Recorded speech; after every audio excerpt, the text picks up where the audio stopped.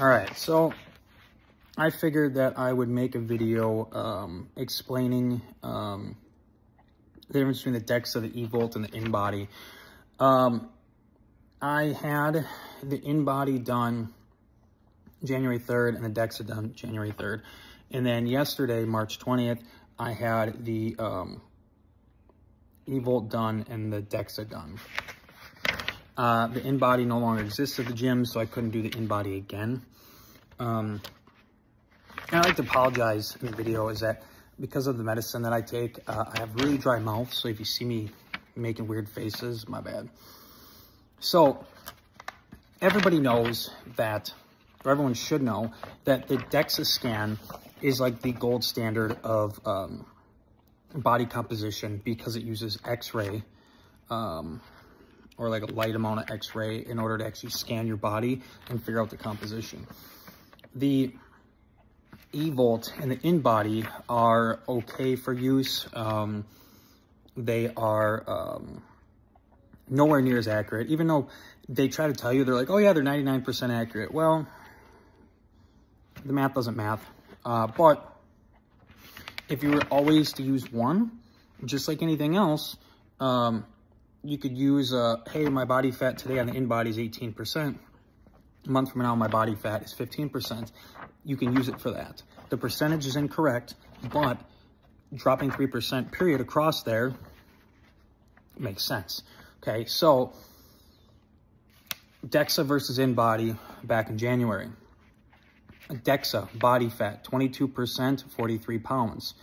Inbody, 18% fat, 35 pounds. So you can see right there that there's a 4% difference in the body fat, okay? Lean mass, Dexa, 74%, 145 pounds. Inbody, 81%, 159 pounds. That is a 7% difference and 14.6 pounds. So the inbody thinks I have way more muscle and way less fat. The inbody just gives you that, and then that's it. So the Dexa gave me visceral fat at 2 pounds, and that's the fat around your organs.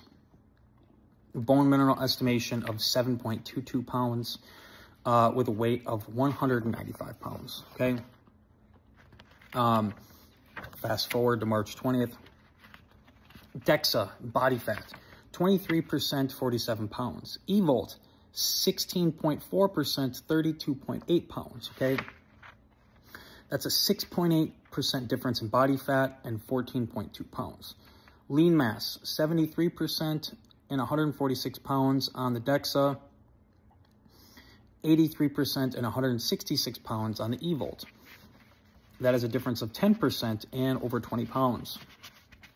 Visceral fat, 1.49 pounds, which means I lost a half a pound of visceral fat, even though I gained a ton of body fat since last time.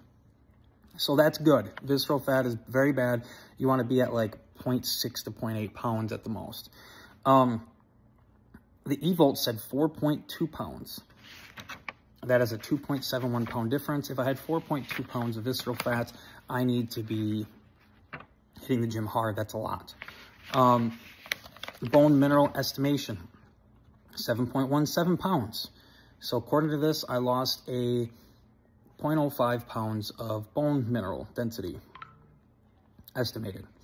Evolt, 11.7 pounds. That is almost 5 pound difference in bone mass density estimation. Weight, 200 pounds on the Dexa, 199.7 pounds on the Evolt. So based on that, the Evolt, which is supposed to be better than the inbody, or they claim, is actually worse than the inbody for variation difference, okay? The Dexa is still the way to go. It costs $100 every time you do it, unlike the one at your gym, which is free. But the Dexa is accurate. The Dexa is extremely accurate. They say that the only thing that's more accurate is like a CT MRI scan, which obviously uses way more radiation, and you don't want to do that to your body. So with that being said, you know, I gained 5 pounds. Looks like I gained, according to this, I gained 4 pounds of fat. I gained 1 pound of muscle and I lost a ½ pound of visceral fat. My body, eventually by doing these scans, you'll know your body.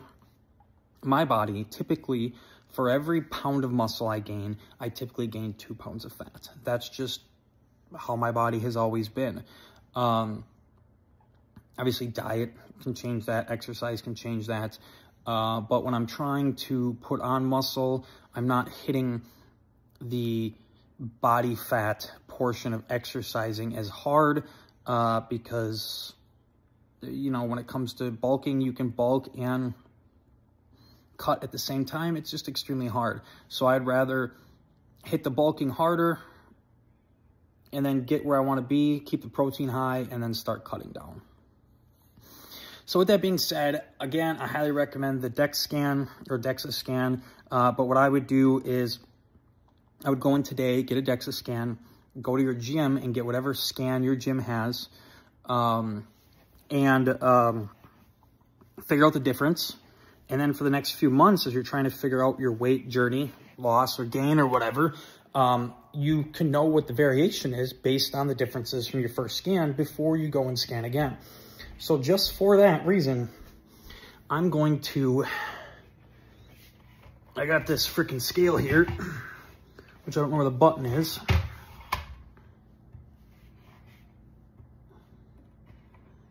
I'm gonna I got one of them in-home scales that absolutely sucks. So let's stand on it and see what it says my body fat is. So I'm 200.2 pounds. I forgot how to go to the body fat screen. So maybe,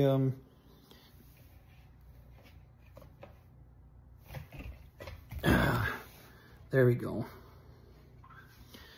Let's try this again.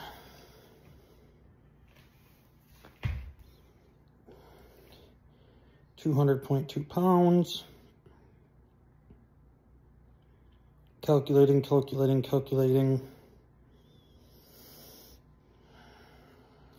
31% BMI, 34% body fat, and 32% water.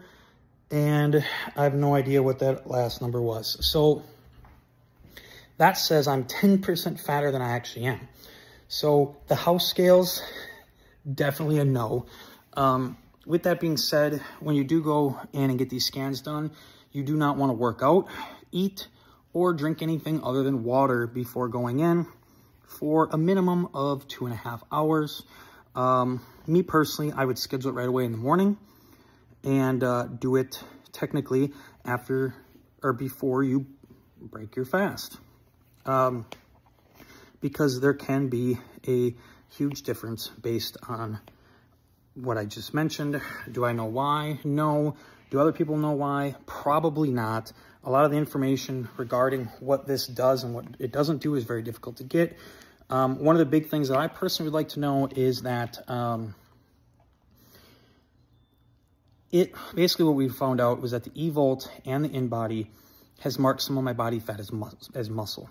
So what I would like to know, if someone knows or can figure out how to research to find out, is what exactly causes the scanner to target some of the fat as muscle. I know I have more body fat. When you look at the x-rays, and maybe I'll attach them to the end of this video. When you look at the x-rays from the in-body scan, from the first one to the second one, the red in the middle area where the visceral is has gone away or has gone down, which shows the ½ pound of fat loss around the organs. But what you'll see is on my back, right on the back side of my traps, are bright red now, showing that I put some fat on my upper back, which is a weird place, but whatever. I didn't gain any fat around the midsection. My midsection is smaller somehow.